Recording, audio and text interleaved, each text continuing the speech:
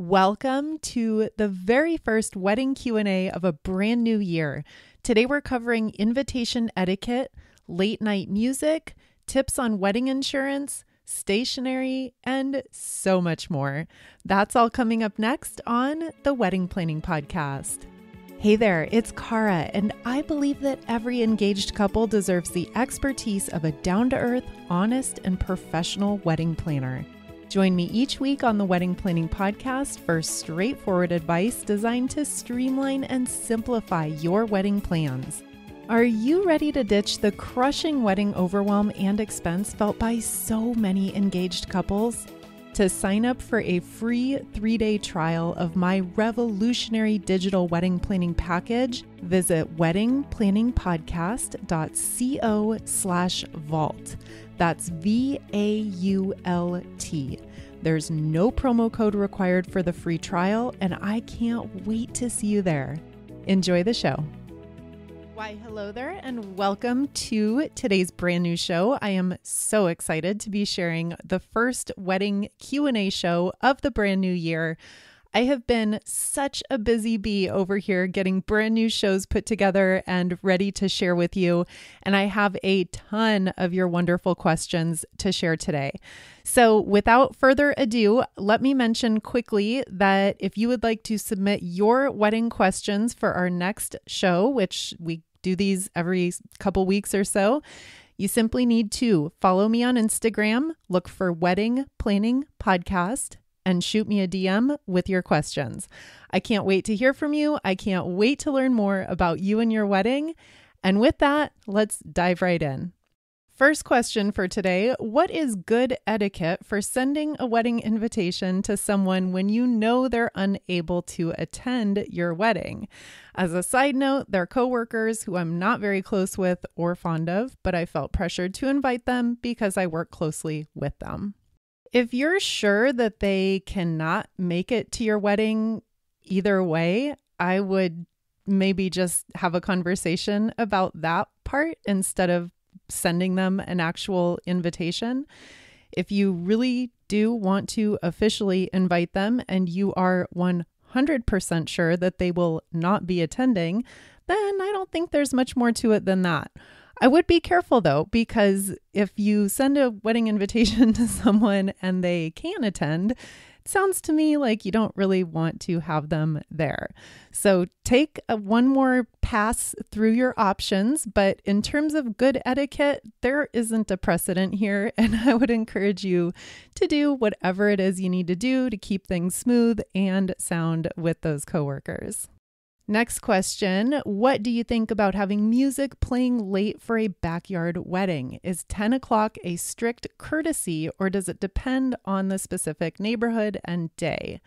This is a wonderful question, and for the precise answer, you will need to consult with your own local authorities. The last thing on earth you want is to have your wedding getting shut down for a noise violation at 10:05 p.m. on a Saturday night.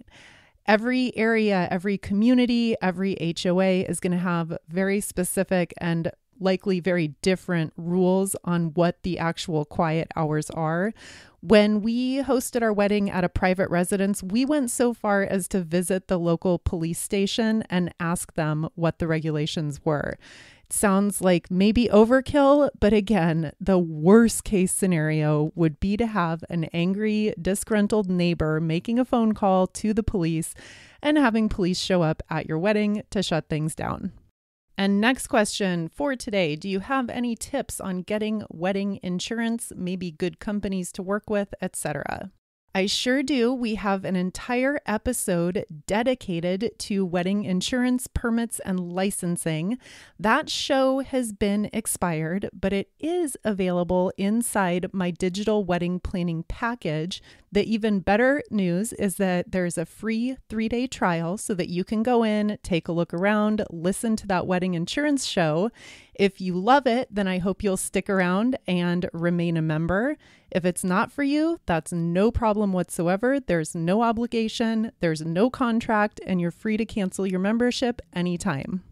So to take advantage of that wedding insurance episode with so much more information in it and dozens of other shows and bonus materials, all you need to do is visit wedpodcast.com/vault. That's VAULT.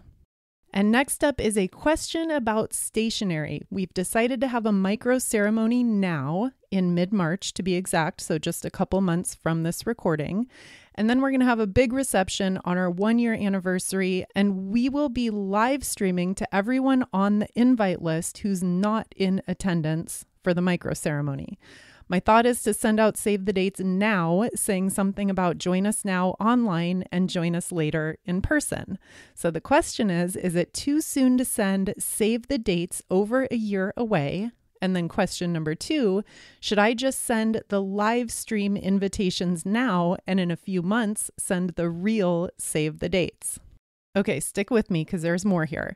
Also, we have several friends and family members we're not inviting that we know would love an announcement card. So for example, overseas friends or family who we've never even met.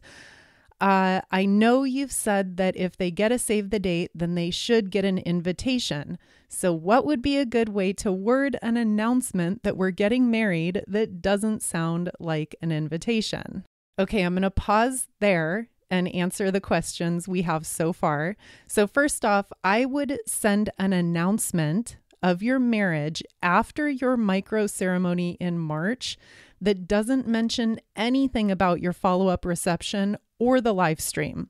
So to clarify, if you're sending announcements to these people who you do not know, you've never met them, they're overseas, distant family, distant friends, I would send an announcement that you are married with, again, no mention anything about a reception or a live stream or a micro ceremony. This is just an announcement card. That's it.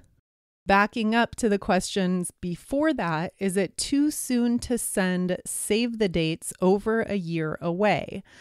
I would wait until maybe the 9 to 6 month mark before the actual reception celebration, before you drop those save the dates in the mail.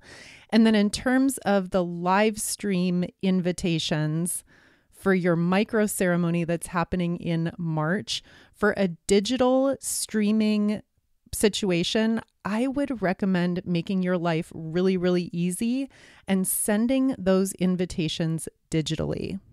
I know that digital invites aren't for everyone, but when we're talking specifically about a live stream, it's going to make everyone's life so easy just to have all that information within one email.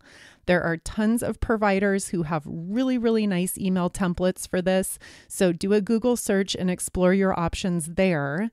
If you are really having your heart set on sending some kind of physical paper invitation for that live stream, then you might want to think about sending the save the dates with that combo invite to the live stream. Just go ahead and send them now.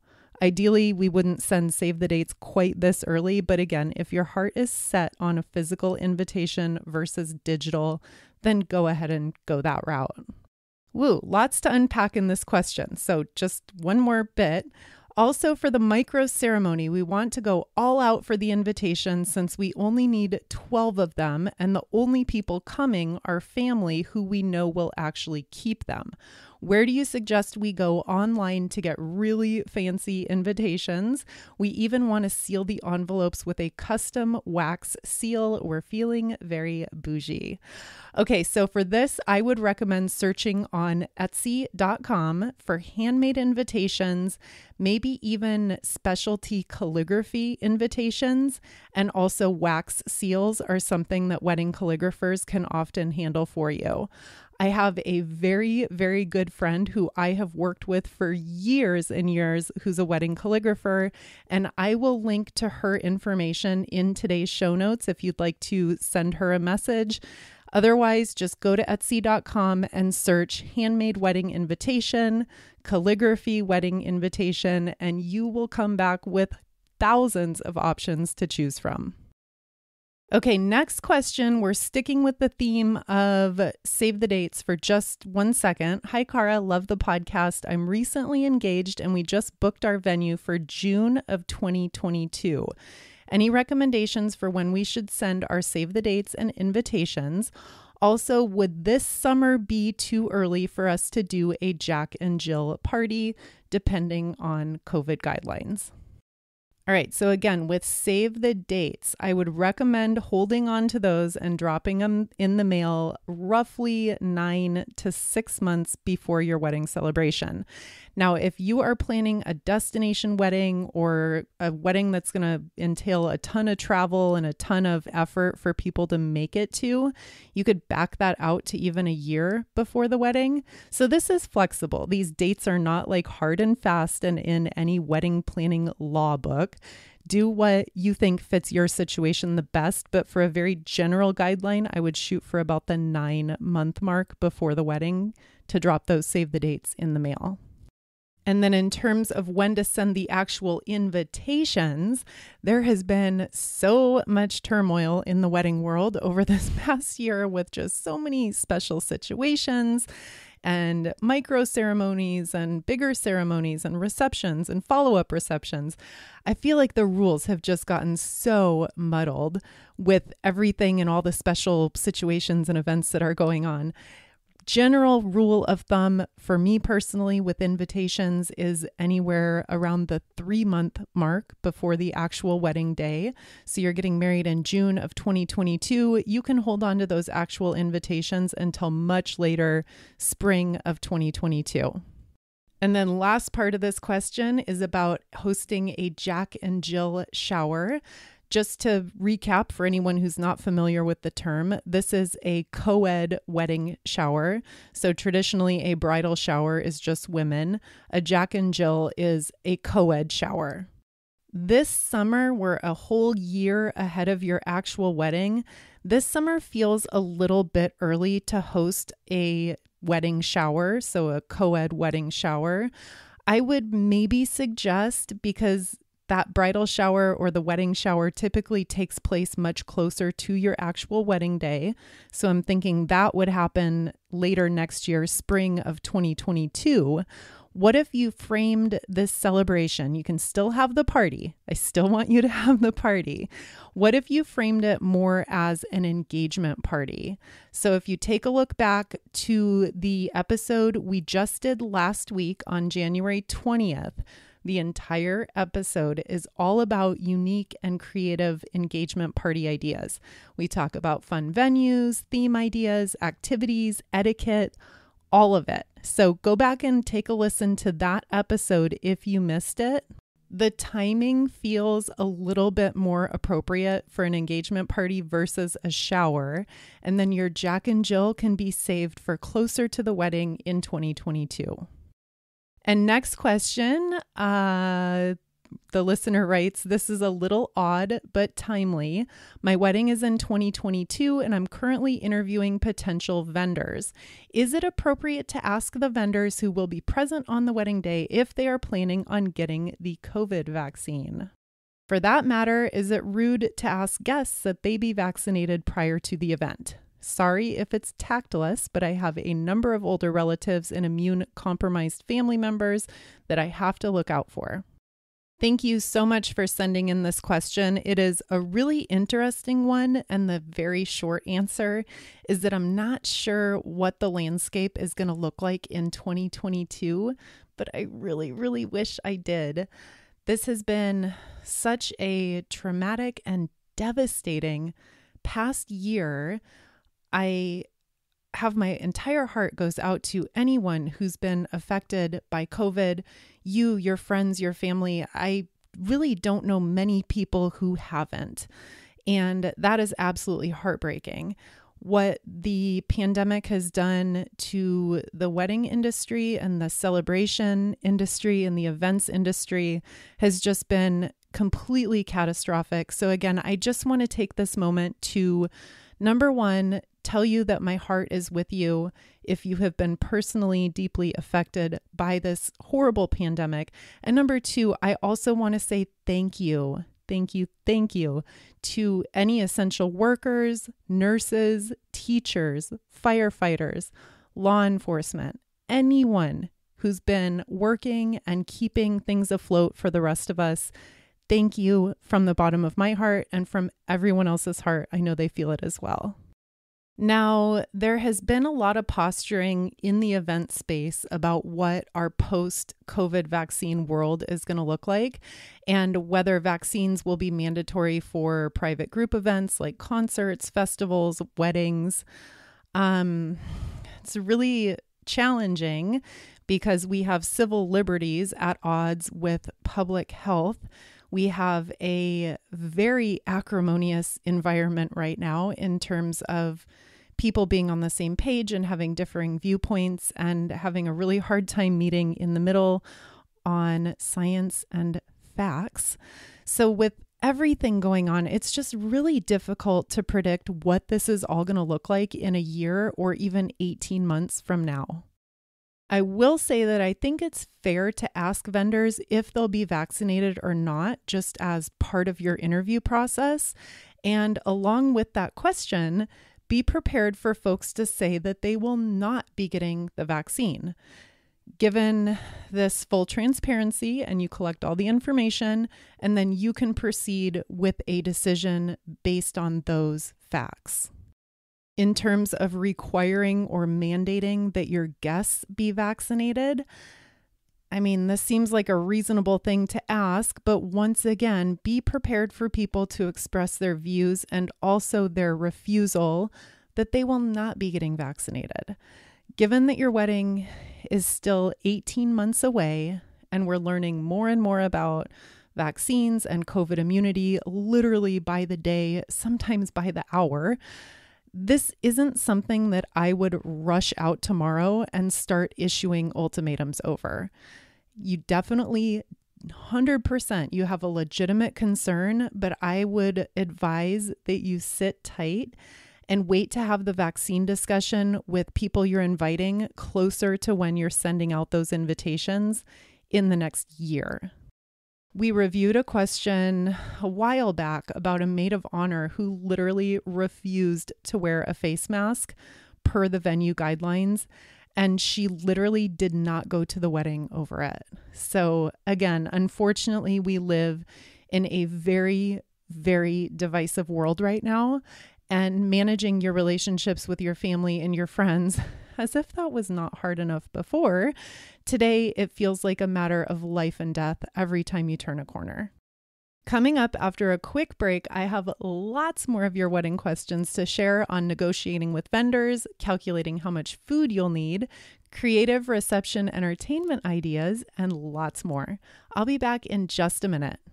Today's show is brought to you by our friends at myweddingsongs.com. With the millions of songs to sample on streaming services like Apple Music, Spotify, YouTube, Pandora, and plenty of others, finding your wedding day music can be a daunting task. However, it doesn't have to be. Our friends at myweddingsongs.com created playlists of the most requested wedding songs so that you can take the guesswork and the stress out of choosing music for your special day.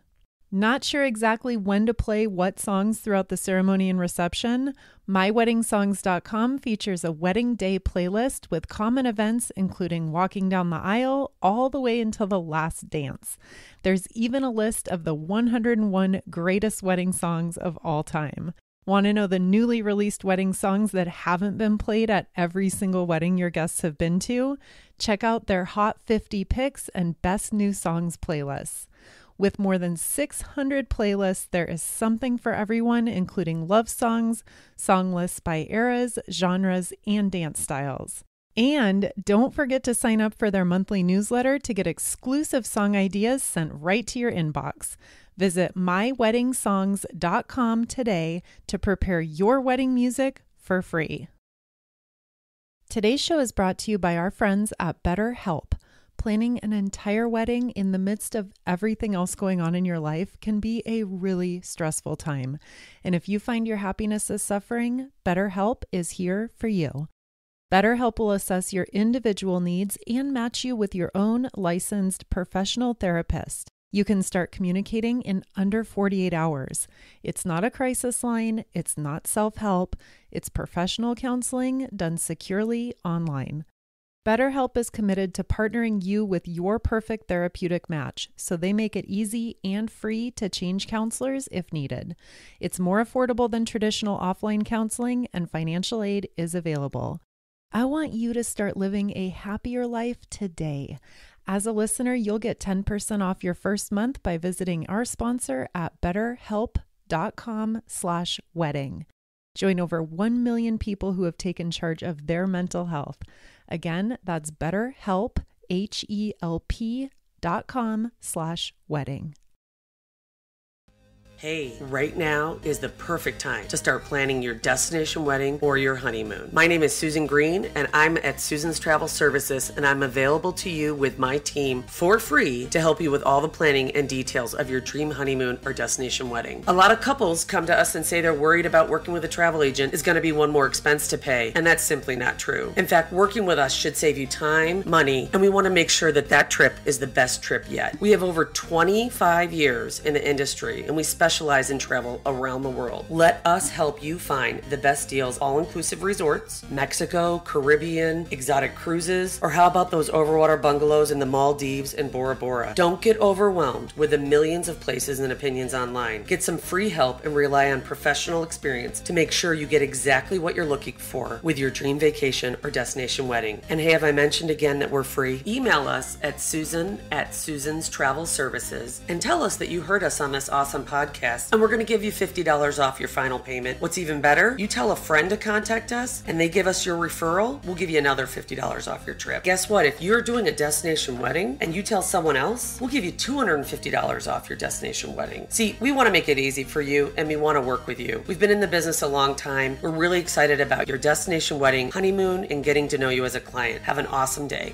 Okay, we're back, and a humongous thank you again for being here with me and hanging out with me for a few minutes of your day.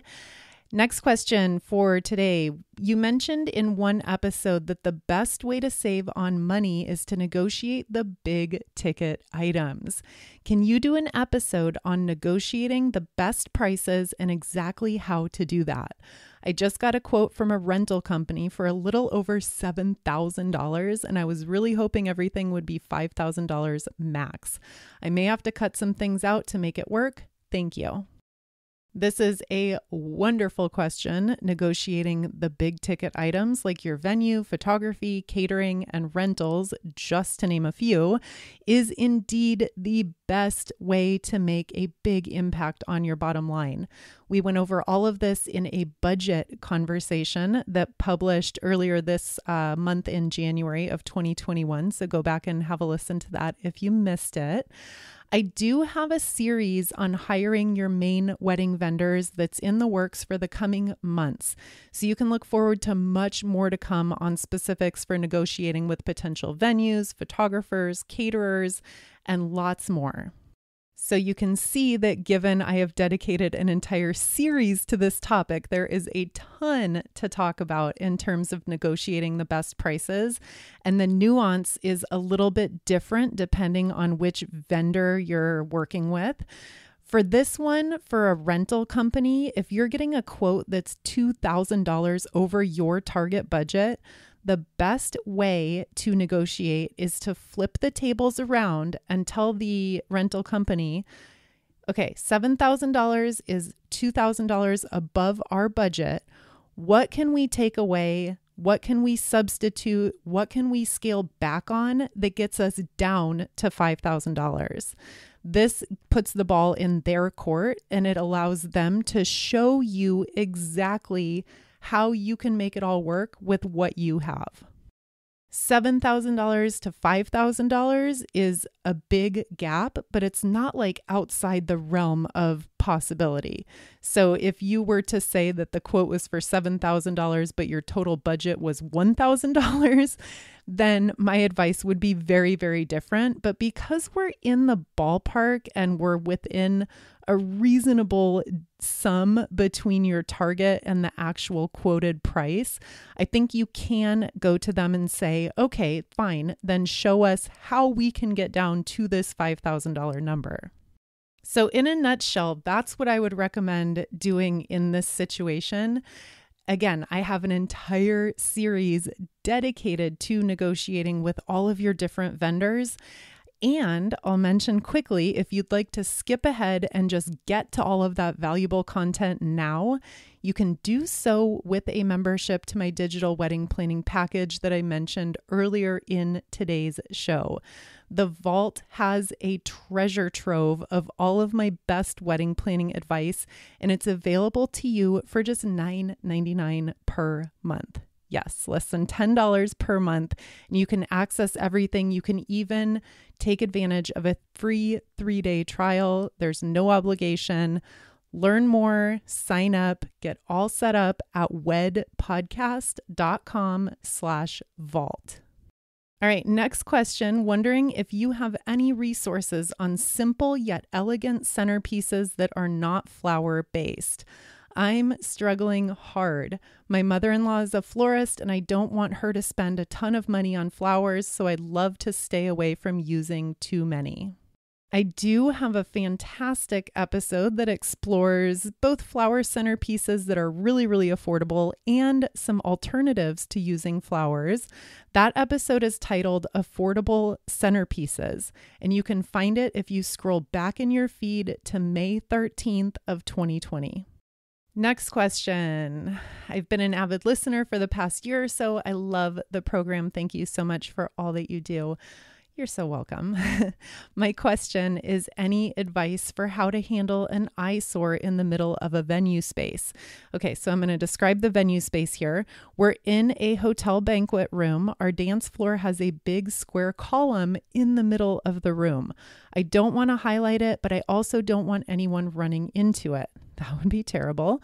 I've looked on Pinterest, but have not found much help. Is there an episode I might have missed? The column is wallpapered, beige colors with wood. We've thought about lights wrapped around the top half, but I'm afraid this is going to draw the eye like right to the eyesore.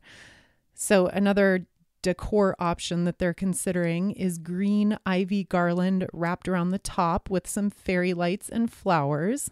Any direction would be helpful. Again, appreciate all that you do. You're so welcome. And this is a great question and a very common dilemma of how to deal with an eyesore. Now, traditionally, if there's a big, huge, awkward piece in the middle of something, a room, a wall, and you don't want to highlight attention to it, we don't want to decorate it. We want to do everything we can do to keep people from looking at it. However, the irony in this situation is that the eyesore is literally in the middle of the dance floor. So like you mentioned, we don't want people running into it either. So we're kind of stuck. We're going to have to draw some attention to this column in the middle of the space so that people don't just smack right into it, which sadly and kind of funnily enough, I could see happening after a few cocktails. In any case, I think you have answered your own question. I absolutely love the idea of putting some kind of garland around the top with some fairy lights and some flowers. This is going to call attention to the presence of it, but it's going to dress it up a little bit. You said it's wallpapered with beige and a wood piece. That doesn't sound too attractive to me. So by decorating that column a little bit, we're just going to have to deal with it. It is what it is. And making it look a little prettier sounds like the best option to me. Okay, and next question for today. I told you this was a jam-packed episode. So many good questions. I've been listening for months and you've helped me a lot in planning. I have one question for you. My fiance and I met at church and our families are very religious. We're not allowed to have alcohol or dancing at our wedding because of our religion, and our families are expecting us to abide by that rule. However, we also have a lot of guests who are not from our church, and we're wondering how to make our wedding fun without alcohol and dancing. It's the one thing that's been stressing me out about our wedding. I can't think of any fun activities that won't make it feel like a children's party instead of a wedding. Another great question, and we could do an entire episode on creative and fun reception entertainment ideas. Alcohol and dancing are two big ones. So when we take those away, we need to get a little bit more creative. Look forward to a longer show on this topic because it's a very popular question. But quickly for today, I'll give you just a couple ideas off the top of my head. One that's always really fun for everyone is to leave blank cards on the tables for your guests to fill out with their top wedding advice. So maybe it's an idea for a date night. Maybe it's a fun recipe to cook together. Maybe it's just some words of wisdom on how to make the most out of your marriage. Whatever it is, it's a fun way to get guests thinking about advice that they want to share with you. And then bonus, all those cards make a really, really nice keepsake for you and your new husband as well. Next idea, this sounds a little childish, child birthday party like you mentioned in your note, but bear with me. Hiring a magician can be a really unexpected and fun way to keep your guests entertained at a reception. Also a caricature artist to draw portraits of all of your guests. This is, again, a really fun activity, and it doubles as a take-home wedding favor that your guests can take home with them to remember your wedding day. So that's kind of a double duty, really special little gesture to your guests. Next quick idea, a fun photo booth setup is always fun. Everyone loves to snap selfies of themselves and share them. So you can set up a photo booth on your own. You can check out our friends at boothbymail.com. They have some really fun props and a really easy package that's just, they simply send you everything, you use it and have fun with it, and then you send it back. So check out boothbymail.com for much more info on setting up a DIY photo booth. And then, of course, there's always good old lawn games, cornhole, the game where you throw the golf balls on the string around the, I'm sorry, it's escaping me right now. Bottle Bash is a really fun lawn game that we have recently discovered in my circle, and we're pretty obsessed with it. Giant Jenga, anything like that. It's just fun. It's lighthearted. Your guests will have a good time with it. And then last idea really quickly would be some kind of like a chocolate fountain or a fondue fountain for the dessert setup so that guests can kind of interact and have a hands-on experience making their dessert. I hope these were helpful. Again, I will do a full-length episode on creative entertainment ideas because it's a hot topic, a very popular question, and I could talk about it for half an hour easily. So much more to come on that. All right, and final question for today. We're thinking of offering different food stations at our wedding, kind of like a buffet, but picking foods that really speak to us as a couple. So for instance, a biscuits and gravy bar, fried chicken and a southern side, orange chicken and egg rolls, etc. Wondering if you have a good way to figure out how many servings of each we should be planning for. So for example, my mom will not eat fried chicken, but she would eat biscuits and gravy. Some people will eat a little bit of everything. Some people will eat nothing. Hope that makes sense. Oh, my friend, it makes perfect sense. And this is the central dilemma to planning a really creative and unique catering spread. Now, you didn't mention if you're actually using a professional caterer or caterers to help you pull this off. So I'm going to give you kind of both sides of it. I know, you know, those amazing drink calculator tools that can tell you how much beer, wine, and cocktails you need based on the number of guests. We need one of those just for food.